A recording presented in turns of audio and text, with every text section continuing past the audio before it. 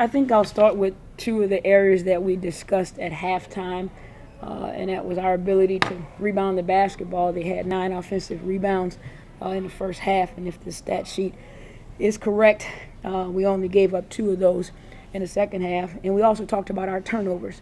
We had 9 in the half, and then we cut it down to 3 in the second half. Those were crucial because we gave ourselves an opportunity to be better offensively. And then, obviously, sitting to the left of me, I thought early on, when we didn't find a rhythm, I thought Cappie really stepped up and kind of loosened the defense up. I had a good flow pretty much the whole game.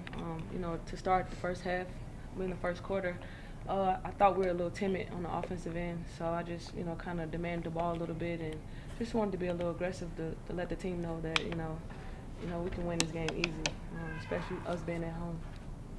Yeah, it's just fun to kind of see where I've come from rookie year.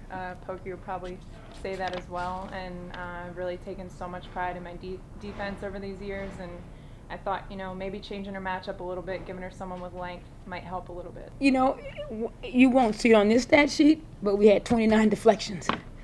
And, you know, that kind of limits some things, obviously, for them because, you know, we're flying around a little bit. We're getting tips. We're getting some steals. We're getting out in transition.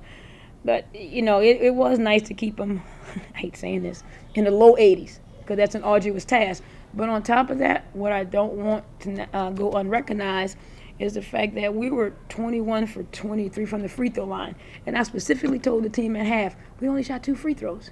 And so it's one thing for me to say it, but they go out there and they execute it, and then we go 21 for 23, so that was huge as well.